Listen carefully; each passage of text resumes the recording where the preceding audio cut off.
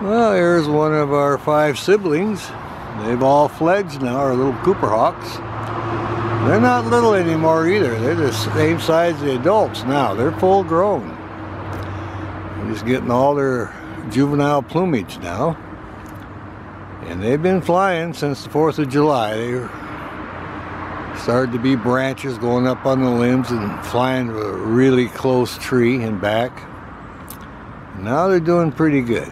They'll fly 60, 75 feet.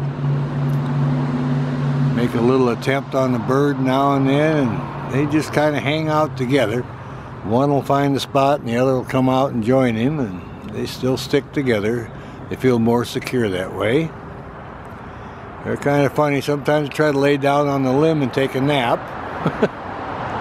But they're learning all their lessons. They're doing just well. It's been a great project.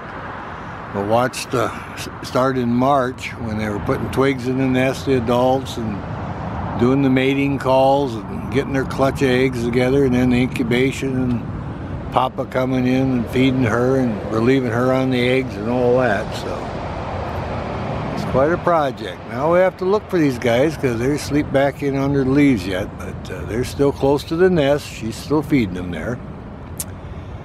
In about August they'll be a block or so away, and they'll be hunting on their own, and Mom will still keep an eye on them. And then they'll be chasing with the crows. It's a strange thing at Van Duren's Park along the river. Every year there's a nest of Cooper Hawks over that area. They all are there practicing chasing crows, and the crows practice chasing them, and it gets really interesting down there. So about August 1st, that's where we'll go to check on them. This might be number 5 here. That's the latest one that hatched with the fuzzy on the top of his head there still, see? Yep, I'll bet that's our number 5. So where the other 4 are, I don't know. Close by, I'm sure.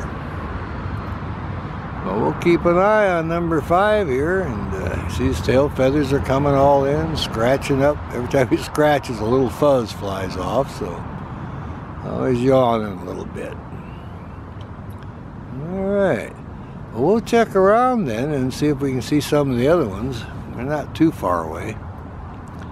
And number 5 here is only about 50 feet from the nest, right about the same level. So if he flew straight over towards the nest tree to the right, he'd be right in the nest. So probably a strategy is if Mom brings the food, I'll be first in line for it. So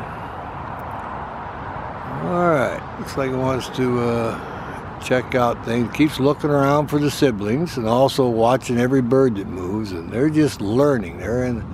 This is their classroom now. They got to learn all the skills to survive. So we'll check around and see who else we can find in here.